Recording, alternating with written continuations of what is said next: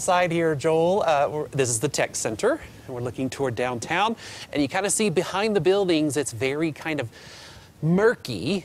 That's all the smoke in the air. We still have a lot of smoke, unfortunately, because of all the western wildfires. So if you have a sensitive respiratory system, you may limit your time outside. Here's satellite and radar. A few clouds out there. 1 week. And I mean week, little shower. It's just about on its way out, but it survived all night long. It's drifting into parts of Jackson and Larimer County up there. But it's on its way out.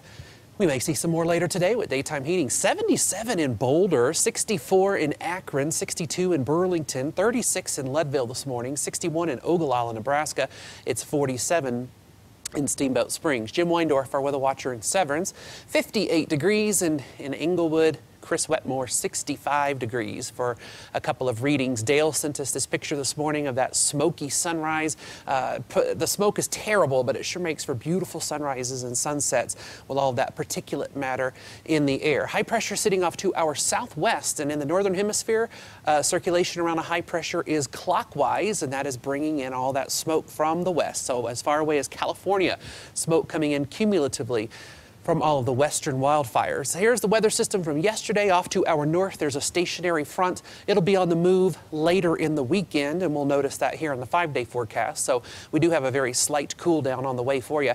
Here's Futurecast. It's dry this morning. We'll see a few clouds build by noon, and then by 2 or 3 o'clock, we'll see some scattered showers and thunderstorms popping up. The usual cycle of afternoon storms. Very few and far between, but where they pop up, you could get some locally heavy rain.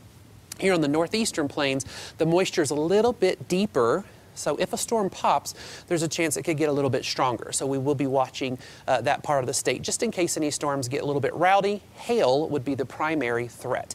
70s and 80s today in the high country, some 90s over on the western slope, 90s on the eastern plains. Look at the southeast, near 100 potentially in the Arkansas River Valley this afternoon.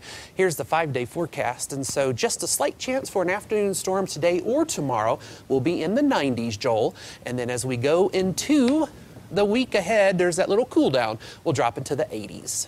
All right, thank you, Chris, for taking a look at